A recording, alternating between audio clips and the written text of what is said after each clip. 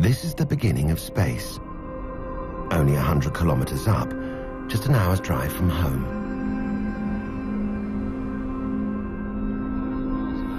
Down there, life continues. The traffic keeps moving.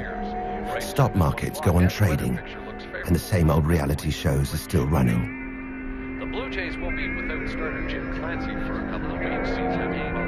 This morning, Order! Will the honourable gentleman resume his seat? Mr. Ashton.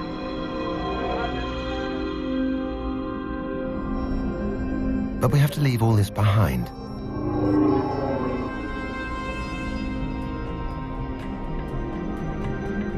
And set out for the edge of the universe. First stop, the moon.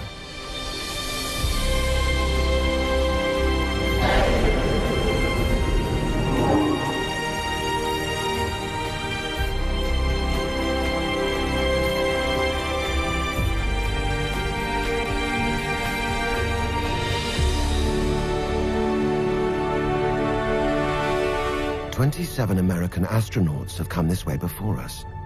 12 of them have walked on the moon itself. When the Apollo astronauts radioed home, their messages took over a second to reach Earth.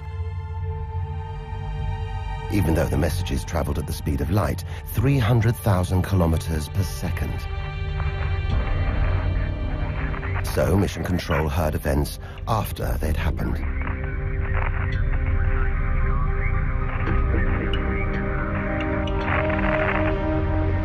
If there's a second's difference between Earth and our nearest neighbor, imagine the difference if we make it to the edge of the universe. We'd be going back not a few seconds, but billions of years.